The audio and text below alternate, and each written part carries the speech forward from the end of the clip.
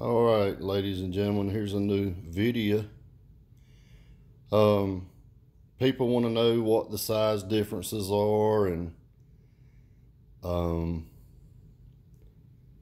compared to certain models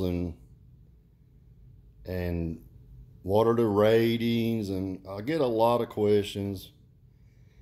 And what's it do on the dyno, which I'm done with that. I think if you haven't figured out that damn thing ain't worth the damn box it's put in, then you need to go back to school. I mean, that's just all I can tell you.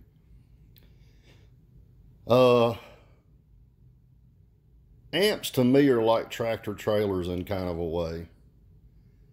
Usually the bigger they are, the more power they're going to make. That's just typically the way it works. If it's not just a hunk of shit, and let's just say it's being engineered by an engineer. How about that? Let's just say that.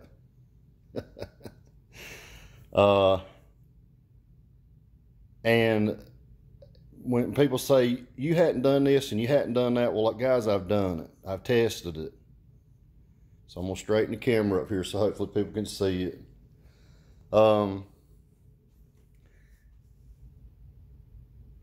These amps are full. In other words, there are no spaces in between. There's no guts in, say, that hair pie, and then the edge have 3 inches on each side of the guts. These guts are crammed in these amps. These things are heavy. They're not lightweight. They're built tough. I mean, the power that they draw is enormous. I know what the power they put out. And when people say, well, how do you compare the two without that dyno? And I've tried to explain this in another video, but I'm going to try to do this here today as simple as possible. So hopefully, if your IQ is about a 20, you can understand what I'm talking about. Okay? So what I did is I kind of lined these up in the power range I would say that they're supposed to be in. Okay? Now, just look at the size difference here. I think I got a package showing it. But probably more amps, to be honest with you. This DuckSauce 2700.1D. Guys, I can only say this one more time. That is a 2700 watt amplifier. That's what it is rated from the factory. I did not rate that. Does it do more than 2700 watts? Well, hell yeah, which is my whole point. That DuckSauce is as cheap as that. There's a Surge 3K. That's a 3000 watt amplifier. Okay. And if you were to open these two up and compare them, there is no comparison. It's not even close. It's not even remotely close. That's all I can tell you. I'm not talking shit about that amp because they make bigger amps, but I'm talking about in the same line. That's what it is. I didn't rate it. Okay? There's a Bruce Lee, plain as day, 3000.1D. Guys, that's what it makes from the factory. Okay? I did not change that.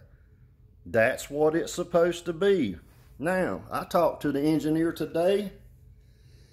He says, yes, that amp does well over 5K. And it depends on the voltage that you put to it. It has a variable output. I guess you'd say on the power supply section. So whatever you feed it, if you can feed it more than that 15 volts, if you feed it 16, it's going to make more power. It doesn't cut it off. And then down here, this is a bulletproofed MD12K.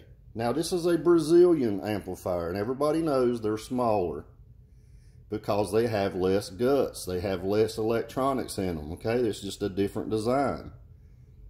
But if that gives you any idea, if you've ever walked up to an MD-12K in somebody's car, and you notice it's not really small by any means, but it looks small compared to that Bruce Lee, don't it? Alright? These are Chinese-made amplifiers. All are Korean design. Even the Surge is a Chinese amplifier, Korean design. Now, why is it half the size? Just somebody tell me that. You think it's got better stuff in it? You think it's got more transformers? You think it's got bigger capacitors? No. This thing has 10 times the capacitance that does. 10 times. I've already did the math. I've already shared that. I've already showed you the numbers. I don't know what else to put. Well, that's got plexiglass on the bottom. Whoop-de-doo. Great. Awesome. It's also got some black plastic leads on it. Plastic. These are metal, and these are clear on the outside, but it's all brass through there. Okay? Which, guess what? It's stronger than plastic. You see the brass on the inside there? That's brass all the way through. Alright? These are both strappable amplifiers. Okay? So, what's the big deal with it? Somebody tell me, what's the big deal? Why is it so badass? It's not. That's not the truth. Okay? Here's your Teramps, which is not strappable. This is not a strappable amplifier. Alright? But it does 12,000 watts at half an ohm. But guess what about this MD-12K? It does that power at 12 volts. This amp does more than 12,000 watts. If you run it at half ohm with 16 volts, this thing's going to get down. It's a badass amplifier, and these are bulletproofed. I have sent these off and spent money. I got more than one. Alright, so then you step over to, say, a 2,000 watt range. Alright, this is supposed to be 3,600 watts. We know it don't do that. I think Big D and some other people dynoed them and all that junk. This is a very well built amplifier, and it will run a 16.8. Okay? It is strappable. It is a Korean. It's 100% Korean is what it says. But it's smaller than that one. Okay? Is it a good amp? Absolutely. It's designed very well. But it is not a 3,600 watt amplifier. I'm going to say it's for about 2K at best on a good day. That's with 16 volts. Okay. Then you got a HairPie 2K. I have ran these for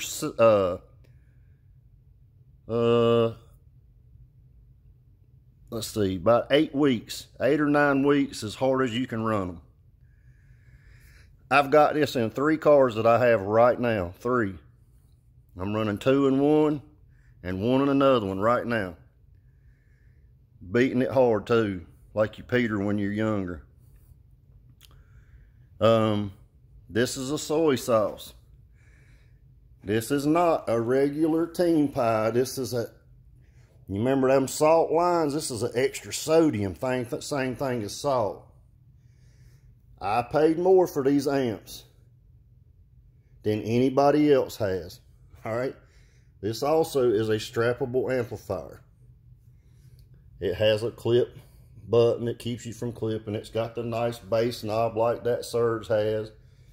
And to be honest with you, they're identical. They're identical. I don't know how else to put it. It's identical. You can take them bass knobs and put them right beside each other. Just besides the paint color, it's the same damn bass knob. And to let you know, Team Pie does not even own Team Pie. It's owned by another company. Alright, I'm giving you some education today. Alright. This is a fried rice 4K. Not in this category. This does more than 4K. But guess what? It ain't much bigger than this 12K. Well, it's about the same size as 12K. That just tells you it's got a lot in it. There's a 12K beside a 4K. Alright. I've also ran this amplifier and it's bad to the bone. It runs at 16 volts. I haven't tested the duck sauce at 16. I haven't tested the hair pipe 16. That'll be the next step. That'll run 16. The Bruce Lee will run 16. That PPI runs 16. And I'm not sure about the Surge, but I think it does run at 16. I think. Don't quote me on that because I haven't really got into that part of it. And this MD12K will do, it'll run at 16. Now, when people say, how do you get which one's the most powerful? And here's where it gets real simple, guys.